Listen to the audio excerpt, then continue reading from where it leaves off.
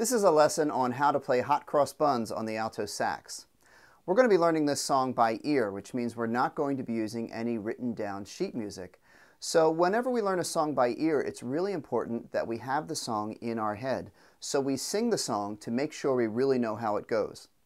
I played the song for you at the beginning of this lesson, but now let's take a quick minute to sing the song, and while I sing it, I'll show you the fingers that we're going to be using when we play the song.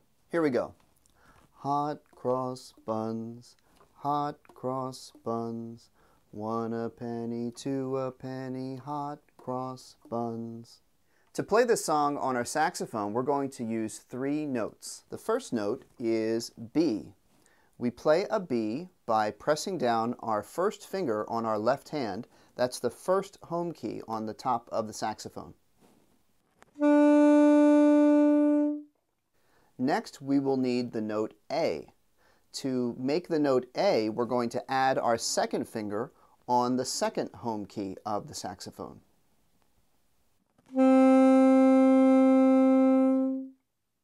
And finally, we're going to need the note G. For G, we simply add 1 more finger, so now we have our first 3 home keys on the left hand of the saxophone are pressed down, and that makes the note G.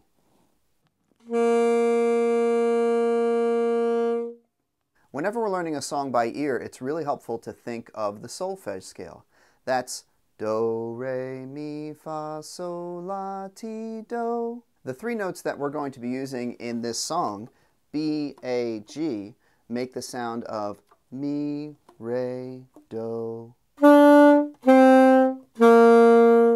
Now let's get started with the first phrase of the song, hot cross buns. If we listen to the notes of that phrase, do, do, do, we can hear that it matches the sound of mi, re, do on the solfege scale. So we're going to play that pattern using B, A, G on our saxophone.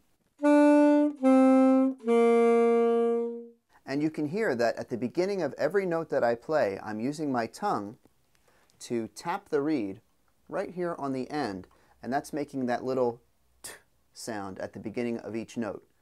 Tu, tu, tu. The second phrase of the song is hot cross buns, and we can hear that that's the same exact phrase that we just played a second ago. So let's play it again with our B, A, G. Now the third phrase of the song, 1 a penny, 2 a penny, we can hear that that's different. So let's start with that first part, 1 a penny. If we listen to that note that we're starting on, we can hear that it's the do of our 3 notes. That's the bottom note, the G note.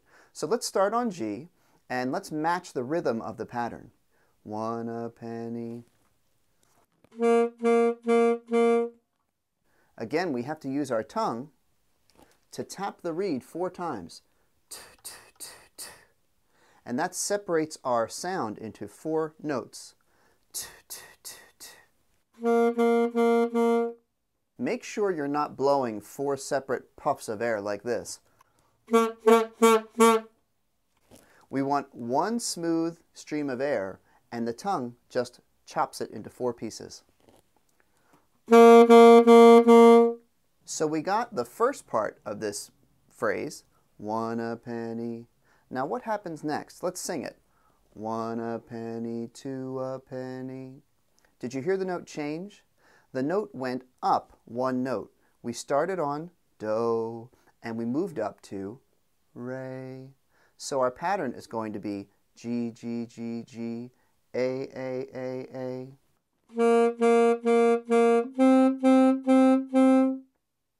Now the final phrase in the song might sound familiar. Hot cross buns. We've already played that twice. Remember, it's B, A, G.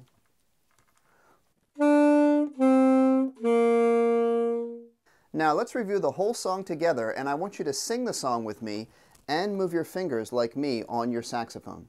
Ready? Hot cross buns, hot cross buns, 1 a penny, 2 a penny, hot cross buns. Now I'm going to play the whole song for you, and you can try to play along with me at home. Here we go.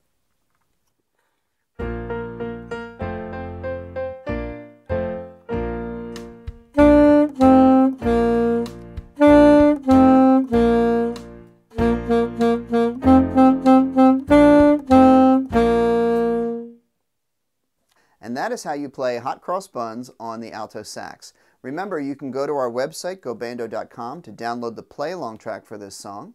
Please leave your comments and your questions below. I always love to hear from you.